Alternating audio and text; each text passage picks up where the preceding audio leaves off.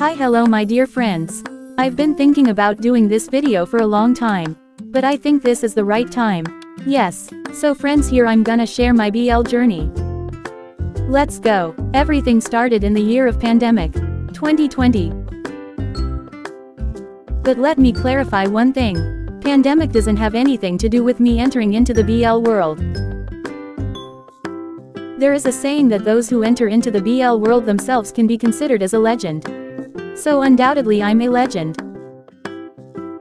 But can't deny the fact that I got inspired from something. Yes, I started my research right after watching Call Me By Your Name. Then I officially entered into BLs through Because of You. Like everyone, my Thailand entry was through Together, which I found from YouTube suggestions. Then I realized that there are so many shows like this. So I created a list and caught up with each and every BL within 1 or 2 months. As a result, I became a fan of GMMTV shows. I heard most of the people saying that K-dramas were the base of everything. But actually it's the opposite in my case. I entered into the K-dramas through BL. My first KBL was Peach of Time. But I've been into K-pop way before that. A Tale of Thousand Stars was the first GMMTV BL series that I watched during premiering. So it'll always have a special place in my heart. Within 4 years I've watched countless numbers of BLs and I'm proud of being able to do that. I would like to share my all-time favorite BLs on this occasion.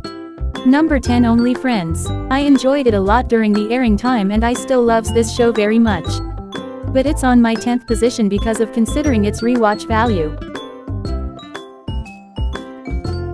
Number 9, Eclipse. You might get confused why I placed this above Only Friends. The only reason is that Eclipse has a great rewatch value than Only Friends. Number 8, Dark Blue Kiss. Number 7, Last Twilight. Number 6, Moonlight Chicken.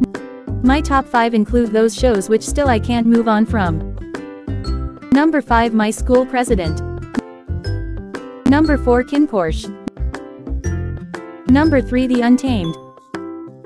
Number 2, A Tale of Thousand Stars. Number 1, Bad Buddy. Most among my list being GMMTV shows is just a coincidence. Anyway, let me conclude my video. Wishing everyone a happy life.